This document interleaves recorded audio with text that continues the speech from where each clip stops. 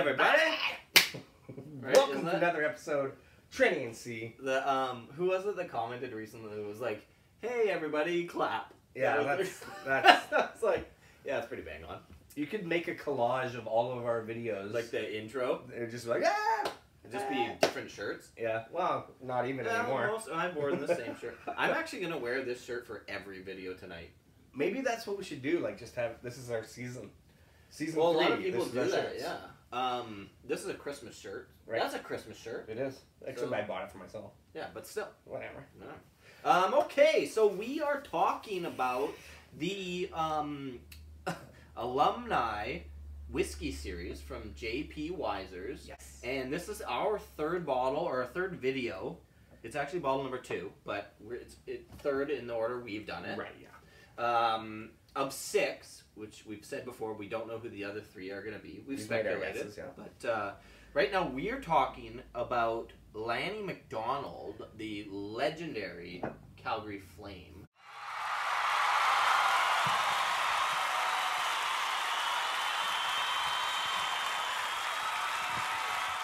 So to be clear, Yeah. the Alumni series is all Canadian hockey players. Right. Yeah. Just like retired yeah. Canadian hockey players. All-stars, if you will. Mm-hmm. So Lanny McDonald, I mean, I can tell you a little bit about him because Please do. Distant relative to John A? Or based on the mustache, I'd say so. Oh, okay. I don't know. Yeah. So when I was growing up, one of the first hockey games that I remember watching was the Stanley Cup Finals, and it was in 1989, and it was the Montreal Canadiens versus the Calgary Flames. And I ran upstairs to my mom and I said, "Mom, which team is closer to us?" And she said, "The Calgary Flames." So that was enough for me to say, I'm a Calgary Flames fan. Of course. So during my youth, I was actually a Calgary Flames fan. Really? And they went on to win the Stanley Cup that year and beat the Montreal Canadiens. So I was like, hey, Calgary's close to me. They're champions. I'll take them. Yeah. So screw Vancouver. Exactly. I don't even know Vancouver had a team at that point. Yeah. So, but Lanny McDonald was like, he won the Stanley Cup and then walked away. It was like mic drop, like That's Stanley perfect. Cup. He was like, peace out. He had 500 on the nose career goals. Walked away. That's perfect. Like, you can't go wrong after that. Storybook. Right? Like I Finish always, on top. You gotta always respect the dudes that do that. Yeah, the go out on top. You know, Yeah. compared to someone like Brett Favre or something. That's football, but you know. Favre. Yeah, Brett Favre. Even Wayne Gretzky. Yeah, true. God rest his soul. he held on a little too long. He did. Like, He went the to a guy couple other teams. Yeah, he went to the Rangers. But in reality, went to the Blues. What the f was that? Like, but You know what? You're not in the Alumni series, Gretzky. You're out. But he was 99 and he retired in 99. That's kind of Is like, that what he was going for? That was your big thing? I That was your big guess. shtick? yeah, like I don't know. 99? Yeah, it was like, so you dragged your career out for 4 extra years, shitting the bed and screwing up all your stats? I was born in 81. I'm gonna live till I'm 81. That's not bad. That's okay. We haven't even opened the bottle Let's yet. get to it. Alright, so it has this handy dandy little... Here, I'll give you some cool stats. The handy dandy little thing seems to be... Okay, never mind. I'm gonna give you some interesting stats. The stats the people want to know. Lanny Like McDonald. his middle name. Yeah. Shit. Lanny Kravitz McDonald. Number 9. We're not even drunk yet. No, getting there. He was What did you just say? RW, which I think is right wing. It is. And he was 6 feet tall. You're a real sportsman. He was 185 pounds. You're absolutely right. 500 goals, but 506 assists. Oh. How many games played? 1,111. So he's almost One. a point a game kind of guy. Yeah, that's cool. That's a big deal. Well, really, because it was 1,006 points. Yeah. In 111 games. Almost a point a game, that's what I said. Yeah, right. He was born in Hanna, Alberta, Canada. There you go. So not only did you like him as a Calgary Flame, He was he was actually also an Albertan. actually an Albertan. Here we go. That's Yeah. good. Good pop. Good one, Lanny. Okay. There you go. Oh, did we even talk about the whiskey? It's 9 years old, wheat forward, aged in Canadian and Virgin Oak. Virgin Oak, okay. 3 grain whiskey, 40%, well rounded. just like Lanny McDonald's career. And I think that's all. So it's really cool how much information they have right on the bottle. Love it, which is cool. And we've also said one-time release. So these are never coming out again. So we've completely screwed up the value of these bottles by opening them. That's kind of the best. We've raised your bottle price. Yeah, we helped you out. Don't worry.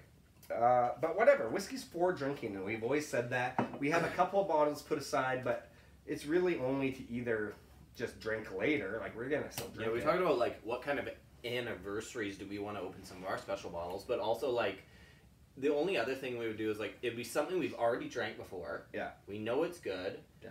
And we could possibly flip it to subsidize the channel. Because, like, we need to pay for this channel. By the way, we do sell shirts. Get your Trenny and C shirts. Just go to the front of our YouTube channel, the main page, and... click right over here. Yeah. Okay, Speaking of which, we do basically buy all of our own whiskey. This is the first time ever yes. that a distillery has sent us bottles, and we're pretty happy about that. Yeah, it saved us whatever money these cost, but at the same time, Hey. we're going to give you an honest review, but we thought we'd tell you that so that if you think we're not gonna, then you can kind of like weigh that against whatever we tell you. Yeah. Okay, let's get right to it. Okay, so this one is the one that says that it is wheat It forward. is wheat forward, so it doesn't say 100% wheat. Oh, that's interesting. Hmm. What does that remind me of? It's a very light nose. It kind of reminds me of Sweet. the corn one, but also it has an interesting cherry note to it and like a What was the barrel? It was virgin and Canadian. aged in Canadian and virgin oak barrels. Huh. Oh, that's a good nose. I really like this nose. It's quite light. It almost actually But it reminds has a little. There's this winey note on the back of the nose palate. You know? Oh yeah, I do know what you're saying, But there is like a. you know what it reminds me of? It reminds me of the Weiser's 35-year-old Ooh. because the Weiser's 35 was high corn, but it wasn't just corn. Right. Because this one you can smell the corn, but it has those other characteristics going on. The wheat is softening it. There's some really there's nice. some layers in there for sure. Yes, this is an interesting one. I don't even know what. It's what's cool so far about these is that it's not just a marketing gimmick. Yeah, they're distinctly Because different. they're distinctly different, and if you like Wisers like we do, this is actually showcasing A variety of the range. their range, and, Yeah. and that they can actually produce quite a bit of different stuff. Because Gooderham and Worts is a multi-grained whiskey, right? You have the kind of the regular J.P. Weiser's range, which is like a heavy corn, and then you have like the Lot 40s, which are like 100% rye. This kind of touches that whole spectrum, that whole genre of like, you know, being in the this is maybe more Gooderham and Wortsy. This one is more kind of like Wisery. And this one's Lot 40. And I'm finding the more I kind of dig my nose into this, and I couldn't figure it out at first, because it's almost like there's like a light airiness to it, but I feel like there's like a nutty note to it, and I can't figure out exactly what the nut is, but it's definitely like a husk of a almond or something. I was going to say almond. Because almonds almost have, they can portray cherry and also kind of like a bit vanilla-y too. Yeah, well, like that marzipan kind of thing. Yeah. Without it being like I personally fucking hate marzipan, but when it's done well in a whiskey as like a backdrop, as a note. Yeah, then it's nice. Let's drink it. Okay, let's try this stuff.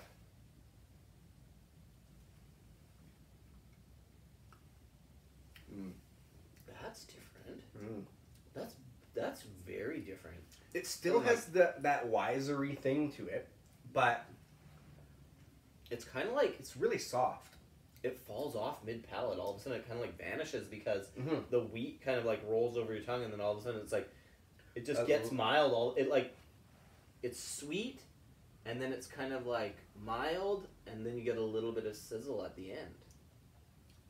It's almost like even before you completely swallow it, it falls off a cliff. You know what I mean? You know? It totally does. Like, it kind of just, it rolls in and then it rolls out. Like, and it still has a finish to it, but it's not like... This is a drinker. Like, yeah. This is... I can see myself drinking it.